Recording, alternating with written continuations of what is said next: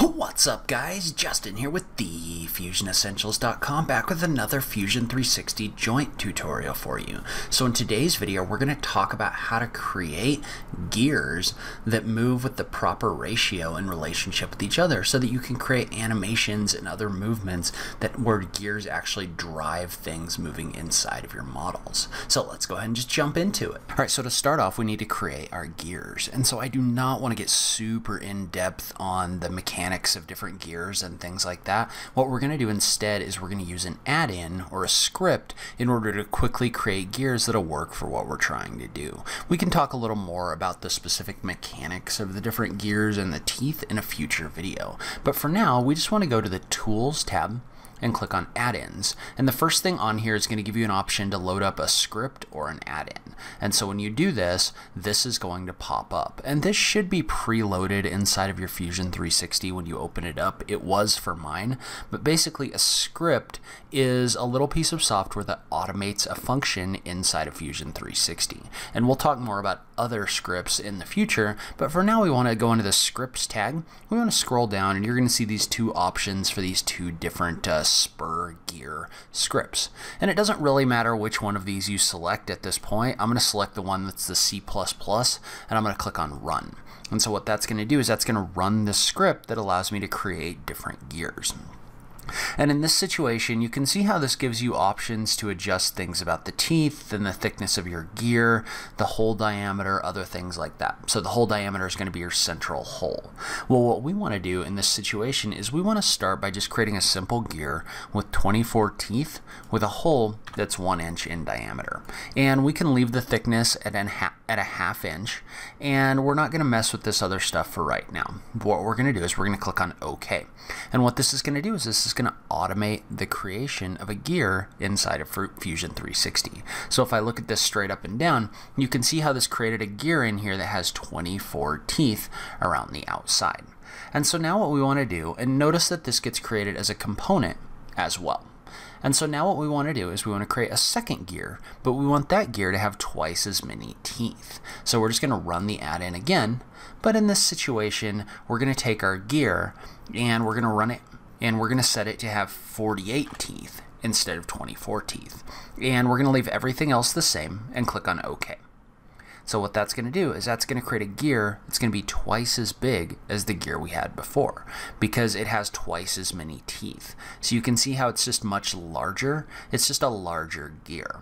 And so then what we want to do is we want to take this and we want to move it so that the teeth kind of intertwine over here right along this edge. So to do that, we're just going to go back to our solids and we're going to click on move or copy. And we want to select the option for move components so that we get the whole thing. And we just want to click on this center point for our large gear. So I'm going to click on my large gear right here and that'll select it. Then I'm just going to move this across. And I'm just going to look at my teeth. I'm not going to make this super complicated. I'm just going to look at my teeth with my gear right here. I'm just going to move this until they're kind of intertwined. And so what you're going to notice here, we're going to go ahead and click on OK.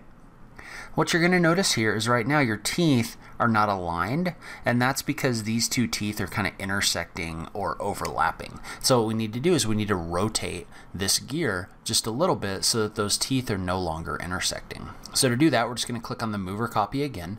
We're just going to select this component, which will give us the central point, and we just need to rotate this a little bit. And so you can either rotate this manually if you want to, or you can also do a little bit of math. And in order to do the math, really the way that this works is this gear is going to have 48 teeth on it.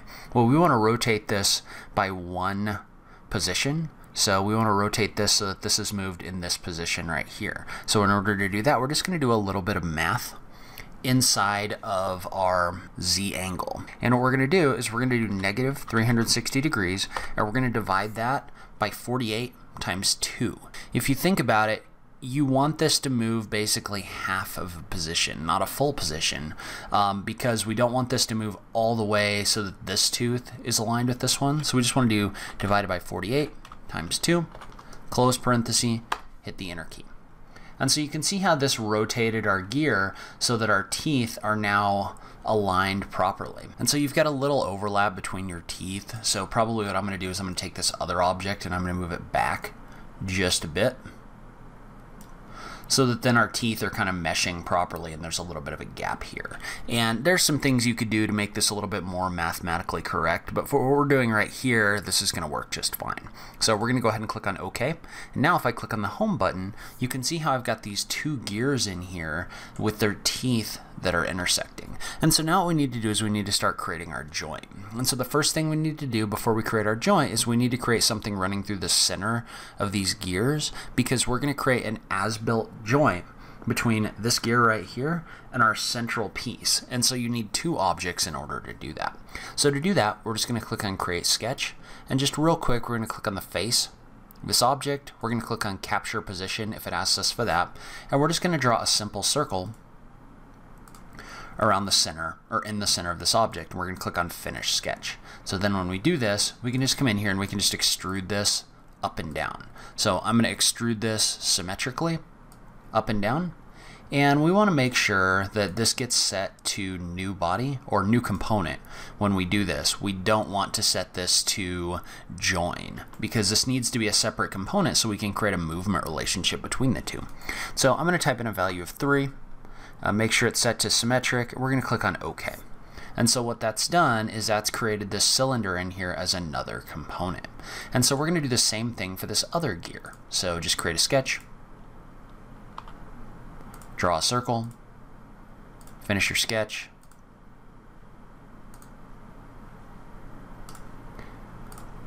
and then extrude this symmetrically by 3 inches. And set it to create a new component, and click on OK. So in this case, we don't want to create a joint, we want to create an as-built joint, because these objects are going to stay in place, they're not going to move. So we're just going to select as-built joint, and we're just going to select our two components. So I'm going to select my two components, and then it's going to ask me for a position. So the position is going to be the point around which the movement happens. In this case, you can see how I can mouse over this edge right here, and I can either select something at the top of this gear or right in the center. It doesn't really matter as long as they're the same on both of these, but we're just going to click on this, and we want to make sure we have the revolute option selected. And then if you click on animate, you can see how this previews this movement so you can see how it's working properly. And then we're going to click on OK. Then we're going to do the same thing for this other joint. So we're going to create an as-built joint between these two objects. We'll set our position based on this point right here, so you can see how now that's a revolute joint as well. So now we've got our two gears in here, and the first thing we need to do is we need to ground our central points, because if we click and move this right now, you can see how this is going to fly up in the air, which is not what you want. So you need to tell Fusion 360, okay, when I click and drag this joint, there needs to be something that doesn't move. Well, that's going to be our two components. So we're just going to right click on them and click on ground. We're going to ground this one as well. Now, if you click and drag this, you can see how this gear moves around this central point that we've selected. And then this gear moves as well. And so now what we need to do is we need to tie the movement between the two gears together. So when this gear moves, we need to set this so the other gear moves as well. And so to do that, we're going to create a motion link. And a motion link is going to allow us to tie the movement of one joint to another joint. So when this joint moves, this joint will move as well. So we're just going to click on motion joint, and it's going to ask us to select the joints we want to tie together. Well, in this situation, we want to tie this joint and this joint together. And so if we look at this from a top-down view, you can see how they're both spinning right now. So you can see how, but the problem with this is they're both spinning at the same speed. Well, these are actually going to spin at different speeds because of the different radius of each object. So for right now, basically this is a 2-to-1 gear ratio, because the larger one is twice as big as the small one. So what we need to do is we need to set this so that when the large gear creates 1 revolution, the small gear goes 2 revolutions, because it has to move twice as fast to keep up with the large gear. And so we want to set this so when our large gear turns 180 degrees, our small gear turns 360 degrees, so that our small gear moves twice as fast as our large gear. And so you can see how the problem right now is that these are moving in the same direction. Well, this gear would drive this gear to move in the other direction. So what we want to do is we want to reverse this. So now you can see how, because one joint is moving in one direction and one is moving in the other, we're actually getting the teeth meshing together when we do this movement. So this is actually moving like a real joint would with gears in real life. So we're going to go ahead and click on OK.